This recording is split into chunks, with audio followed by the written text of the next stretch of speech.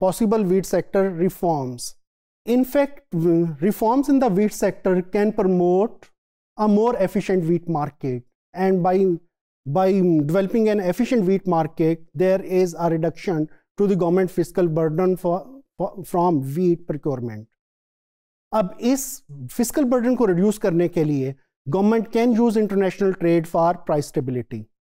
कि government should liberalize food imports by the private sector, and at the same time it should promote exports in the years of abundant domestic supply, and during high world prices government should restrict exports to stabilize the market in Pakistan. फिर जब हमने वो wheat procurement के table में हमने देखा कि sometime government is maintaining a security stock up to 9 million tons, और इस huge security, इस huge stock को maintain करने के लिए भी क्या है, government has to bear a lot of cost. So it is desirable to maintain a limited security stock from 1.5 to 2 million tons to reduce the domestic prices in case of low production and a high international prices. और फिर जो wheat distribution है, it should be ensured कि it should go to the food insecure household. और फिर further यहाँ पे हमें क्या करना चाहिए कि there should be limited domestic procurement at the pre-announced spot price, कि वहाँ पे हमें कोई 6 million tons या 7 million tons पे नहीं जाना चाहिए, हमें एक limited stock को procure करना चाहिए to keep the prices stable in the market.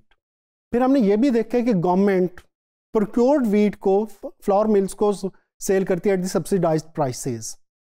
तो लेकिन इसका अल्टीमेट बेनिफिट जो कि कंज्यूमर तक वो फ्लावर मिल्स ट्रांसफ़र नहीं करते. So there is a need to eliminate subsidy on the sales of wheat to the flower mills.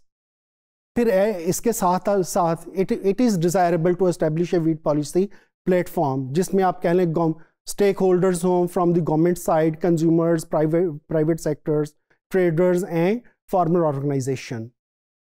और इसके साथ साथ there is a need to strengthen the analytical units in different government and non government organisation, कि जब वो आपके पास strong किस्म के एनालिटिकल यूनिट्स होंगे, it will help them to carry out a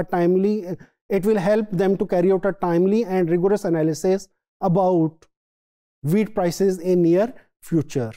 फिर इसके साथ साथ जो आपके पास future markets हैं, these future markets can be used to increase the wheat market efficiency, कि a timely decision making about the procurement of the wheat or import of the wheat on the basis of the expected prices of the wheat in near future, ये क्या करेगा? It will reduce the risk that is involved with the large price increase in the international markets.